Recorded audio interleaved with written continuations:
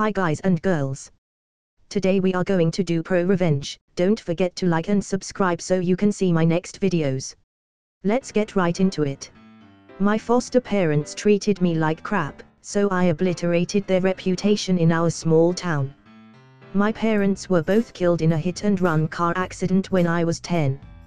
My dad was only 39 and my mom 35. Neither of them had relatives who could take me in. We lived in a really small, church-going town where everyone knew one another. My dad had been the heir to a small fortune and so didn't really have to work. He didn't like the big city, so him and my mom decided to move to a small town where he could have an antique store. My mom was into collecting antiques. I would have had to go the orphanage route when they died, but this couple from the church, who I will call Mr. and Mrs. Banks, made this big to-do in church about how a little girl needs a loving home, and God has given us this joyous task of bringing her up in our home and hearts. It's been a long time and I don't remember if those were Mrs. Banks' exact words, but they were something cringeworthy like that. The Banks had their own daughter Kitty who was a year older than me. That should have meant we would be super good friends, but Kitty had her own thing going and practically ignored me. She was a holier-than-thou type. The Banks received a stipend from the state to take care of me, but they also received checks every month from my dad's estate, which was supposed to take care of me until I was 18. When I did turn 18, I would receive full control of my inheritance. The Banks weren't exactly cruel to me, but in private it was clear they were just using me to build up their reputation in town. In front of other people they'd fawn over me in a sick, cotton candy fashion that made me uncomfortable.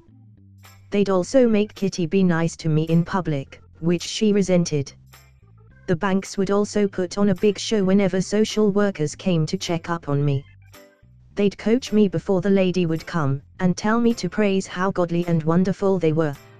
After the social worker left, they'd go right back to ignoring me and spending my dad's money on crap on the internet or on trips. It was clear to me even as a tween and teen that the Banks were only using some of my endowment, both from the state and from my trust, to take care of me. The rest, they spent on themselves. As I grew older I could see that my foster parents would pretend as though they had great business acumen and that's why they had more money and could buy a new Volvo. Where I'm from, a new Volvo is an event, and take a trip to New York and buy fancy clothes for Kitty.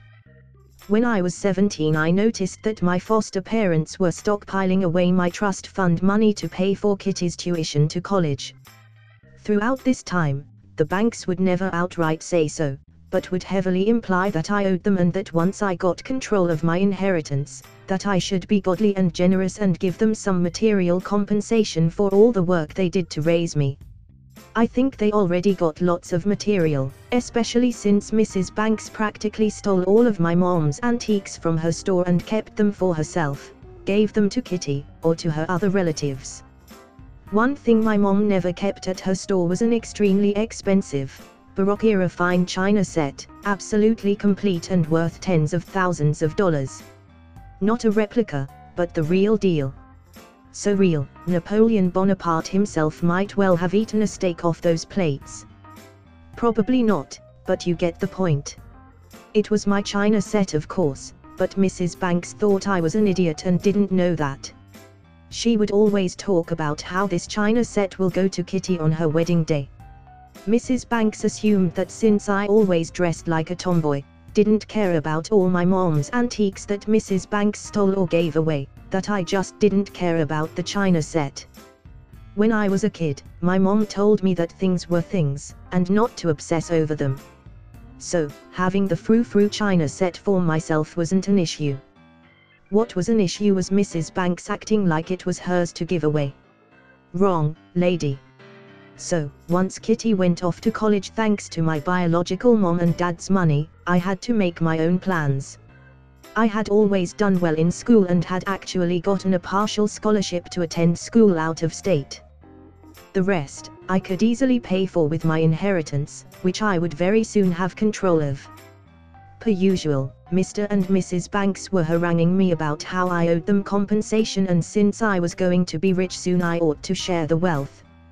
I figured that over the past 7 years they probably stole or misappropriated more than $200,000 of my parents' money, to say nothing of the state money they misused. I think they more than shared the wealth. I never promised anything, I just smiled and kept a tally of every single bank statement, I got them quarterly, that my trust issued over the years. The bank's family never shared them with me of course, but when I asked the actual bank for a rundown, they were more than happy to oblige.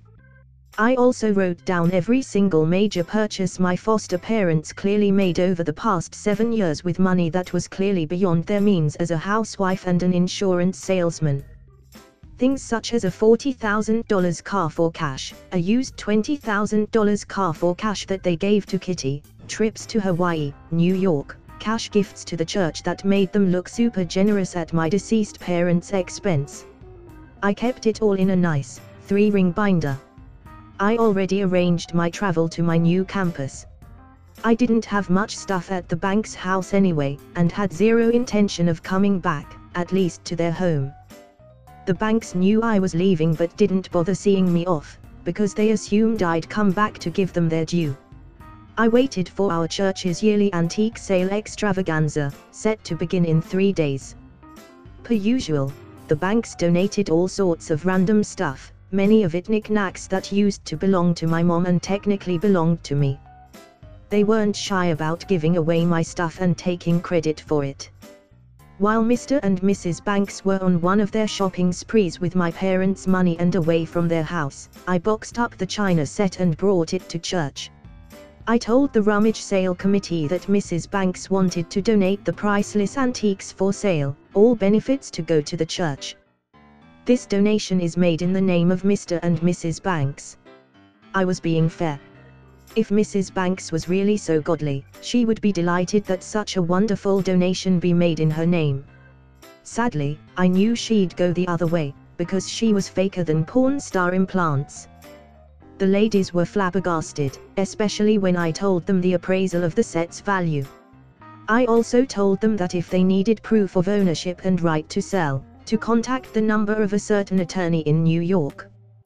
They thanked me profusely and praised the Lord Jesus for Mrs. Banks' generosity. This would be the most expensive item in their sales history. Everyone knew no one could afford to buy the set outright, but everyone would love to buy the pieces piecemeal. Like, I got a cup and saucer or I got one of the chargers, I got an egg cup. The banks were supposed to work the sale the second day and I wasn't there. What I did hear was that my foster mom went ballistic when she saw her china set for sale, and that it was a huge hit, and ladies from all over the county had bought pieces of it, and it raised so much money for the church. My foster mom threw a tantrum, and said that I had stolen the set from her house. The ladies at the church explained that I had made the donation in her name, and she was getting credit for the donation to the church. My foster mom was practically yanking her hair out, according to what I heard later. She was trying to track down who had bought pieces, and trying to get them back. Of course, she was unsuccessful. What she was successful in was looking like a Grada Douche bag. The entire church thought she was selfish and materialistic and acting very ungodly, especially the way she cursed her foster daughter. A week later my foster parents received a package by registered mail from me and my attorney. It contained my binder where I showed my bank statements and also a list of all their spending extravagances. It also contained a warning from my attorney that should they ever try to contact me again for money, that they will receive a bill and a court date. That was that. 10 years later, I work as a 3rd grade teacher.